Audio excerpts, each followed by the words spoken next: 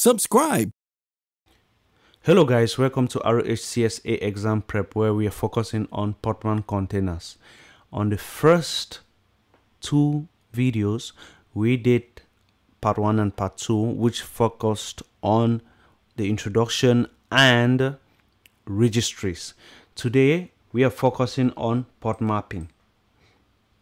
Before we go forward, I want to give an advice. Please do not go straight to answering questions on the internet.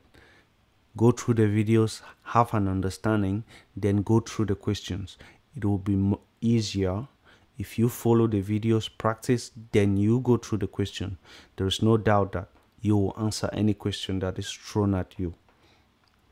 By the time you complete the videos, you see yourself being able to answer any question that you see in the internet. So without wasting any further time, please help us subscribe and click on the notification bell, like our content, and keep the communications going so we can work together. Okay, going straight in, you see our not so good drawing here, right? So we can use it to introduce or define what pod mapping is in the containerization, right? So what is pod mapping in reference to containers? Pod mapping allows us to communicate using TCP UDP with an application, right, running as a container from the container host and also from external servers. What are we saying here? We're saying if an application called Apache, right, Apache or HTTPD is running here on port 8080, the only way that we can communicate with this or get the content of the web server is through what? Mapping a port from the container host that will map to this port right here, or creating a link between this port and the port in your container host, which is server A, So mapping port 8080 to a port that is on your server, then opening the firewall for external servers also to be able to connect, right? So let's say when building your container, what you do is you create a port mapping, and while creating that port mapping, you declare that everything coming on 0.0.0 means all IPs, right? 0.0.0.0 all IPs on 8090, on port 8090, I am redirecting it to 8080 in the container. Without this, the only way, without this port mapping, without the port mapping, right, the only way that you can access the web content is if you get a bash session or a shell into the container and you curl 8080.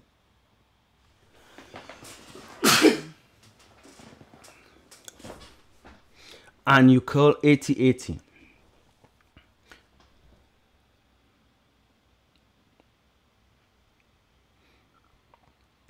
So pod mapping now allows us to curl 8090 from the container host, and we get the same contents that is inside the container. And if we open a firewall, right, if we open firewall on the same port 8090, then what? External servers will be able to use that firewall opening. Since it's listening on all IPs, it will take the IP of this server with the protocol 8090 that it's trying to connect to, then it will communicate with 8080 in the container host, then get a response back through the same channel and go. Now, if a user from server A, that is the container host, wants to communicate or wants to do a curl to get the web content, that user also will simply, the user will simply do a curl on 8090, while in this do a curl. Since it's listening to all IPs, you'll take that curl, send it here, get the content, send it back to the container host. And that's why we said pod mapping allows us to communicate using TCP UDP with an application running as a container, which in our case here is Apache, from the container host and from external servers. Now let's do some practice work. So last time we downloaded some images, but I can still download it by doing a podman search. Podman search HTTPD. You can use Docker. You can use Docker HTTPD. Okay, let's like using redhat.access to practice the logins, which if you haven't done that, then you can watch part 2 of the video. So I've copied it. Let's do a podman run. Podman run -d -name web1 web server 1, right? Web1. Then we paste our name and run. Right, our container is running. So if we clear our screen and do a podman ps, we will see our container name web1 running, right? So we don't see any ports here. That means our container is running. To be able to see the contents of web1, we have to get a bash shell into web1 to be able to see the contents. Because if I do a curl, let's first inspect our container to see what port is being exposed. So podman inspect the container name, then I pipe and grep. I don't want all the information. Pipe and grep for expose, or grep -a 6 lines after the word expose, -i for casing sensitive expose. Okay, we see right here, we see that port 8080 is being exposed and port 443. All right, good. I know my port now. Now if I do a curl localhost on port 8080, I do not get any information because I'm doing a curl from my container host. Now let's try to get a bash shell into this container web1 and do a curl on 8080. So if I do a podman exec, let me be posting some of these commands right here. Podman inspect,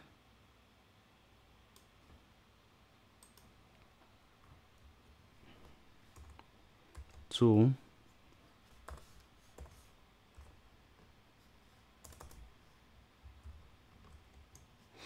okay, Control C. So I do a podman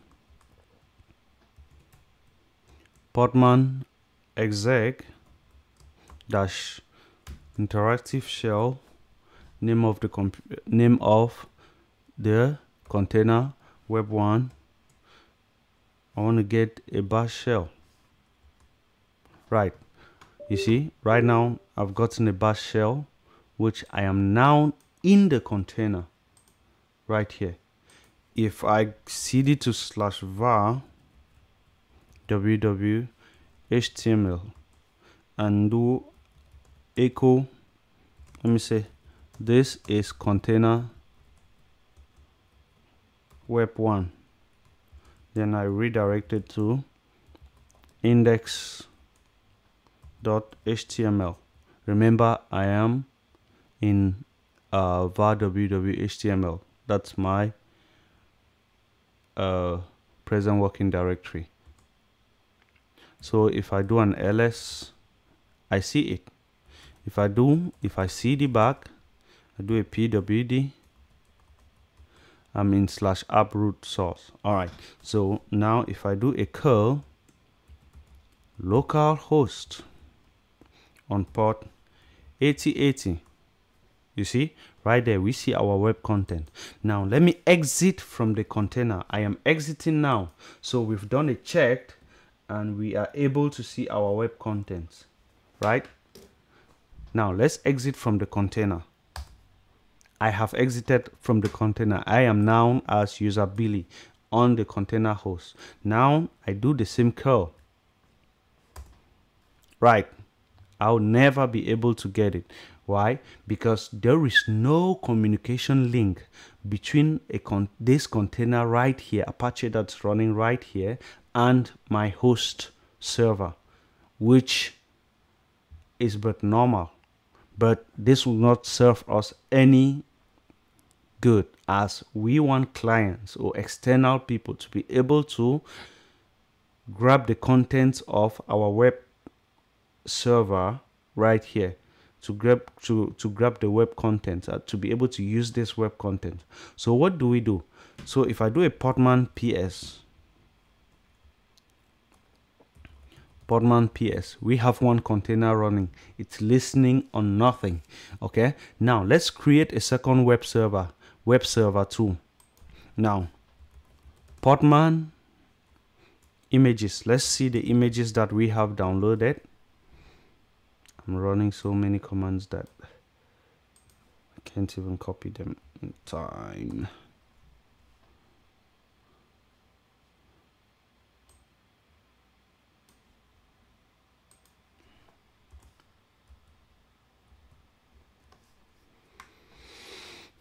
Okay, so we have one container running, and when we do a podman images, we see that we have one image downloaded into our system, which is rel7 httpd. Now you can copy the image ID, or you can go without the image ID. So if I do a podman run -d for detached mode --name web server 2, and I paste the container ID and I run it. Oh, forgot the port. Alright, let me create web server 3. Web server 3 -p will help us to map up 8080, or let me say 8090 or 8081, any port you want from the container host. Let it be a port that is higher than 1024. Let's do 8081 or 8080 still, or 8090. Let's keep it at 8090. 8090, we map it to 8080 in the container. So in other words, we are saying that everything on the container host that's coming in with 8090 on all IPs, we are mapping it to 8080 inside the container. So with this declaration, let's create our web server 3. Our web server 3 is created. If I do a podman ps, I'll see 3 web servers, web server 1 and web server 2. You can notice that there is no port right here, right? There's no port right here. What I was explaining right here, you can see it on web server 3. In other words, it is saying that any IP 0.0.0.0, any IP coming with what? Coming through 8090 TCP, I am listening to it and I'm serving it the content that is on my 8080. That is what this container is waiting for. So it's waiting for any traffic, right? It's waiting for any demands coming in through 8090 from the container host. Then it will serve it the content that is inside the container. Now let's get what? Let's get a shell into the container and create some web content to test. All right, so we said podman exec. It's good you type in your commands and not copy and paste. Podman exec -it web server 1, web server 3, sorry, web server 3, web server 3. We are getting a bash shell into web server 3. Now if we do pwd, we cd to /var www html. If we do pwd, you can see it right there. Let me clear my screen. And now let's put some content in there. Echo, this is web server 1. No, this is web server 3. Serving you this content.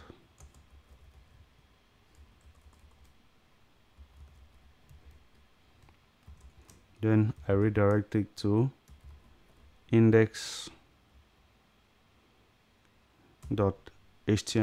do it a pen, right? If I do an ls, this is our web content. Now if I do a curl on localhost on port 8080, you see this is web server 3 serving us content. Now let's exit from the container web server 3. Exit. Now I am now logged in as Billy. Okay, let's do a podman ps first to see our containers. So now this container right here is listening on every IP that comes with 8090. So if I do a curl localhost, localhost means my server, which is server 1, or I can put the IP if I want, which the IP is 10.12.50. That's the IP of my server, 10.12.50.161, I think so. Right here, I can see it up here, 161 on port 8090.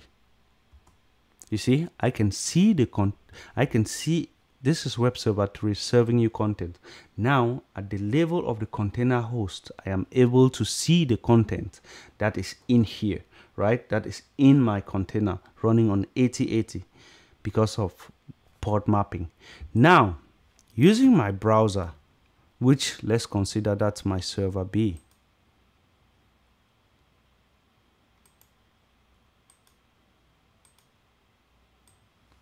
using my browser right here, if I copy this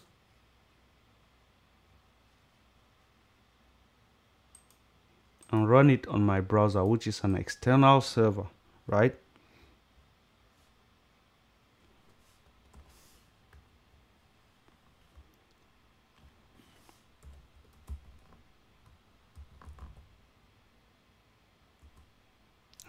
I don't get anything from my external server, which is my laptop. I don't get anything.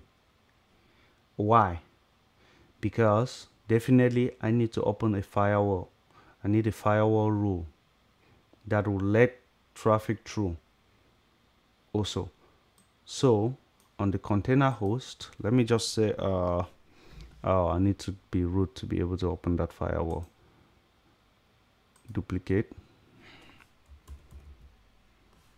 Billy.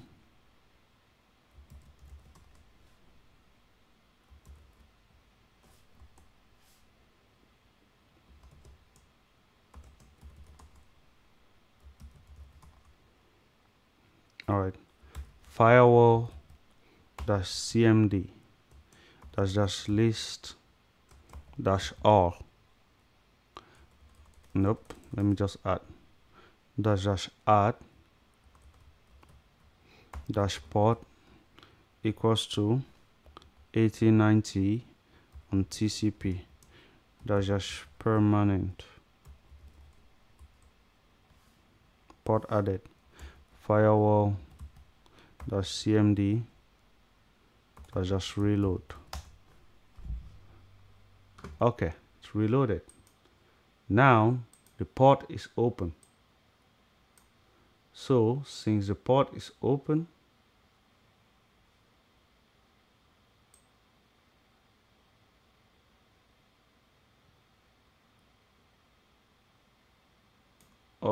since the port is open, let's now do a curl.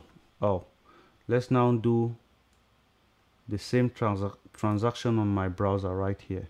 It's already there. You see, once I open the connection, it came. This is web server 3. So you understand now that port mapping allows you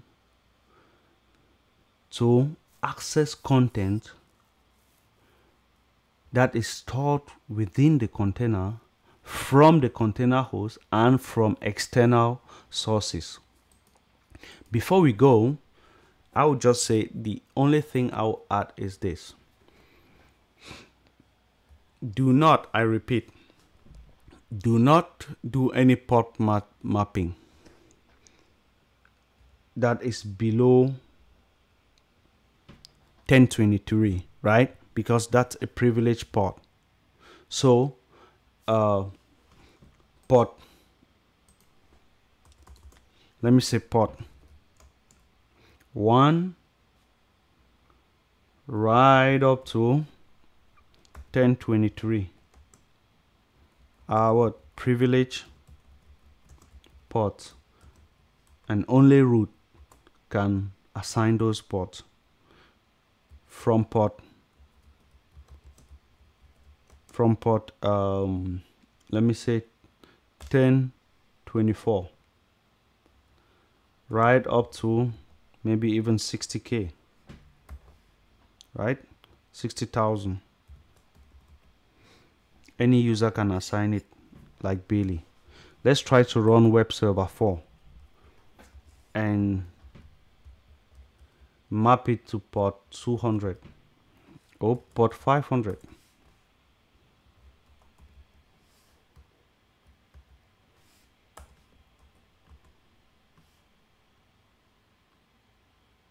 You see, error, rootless port, cannot expose privilege port 500. You can add net. You see, you can't expose, you can't use this port because only root can use this port. And that takes us to the end of this section of port mapping. This is all about port mapping. If you see a dash P while running your container, just know that it's facilitating access to the contents that is inside that container, be it MySQL, be it PHP, be it Python, be it anything.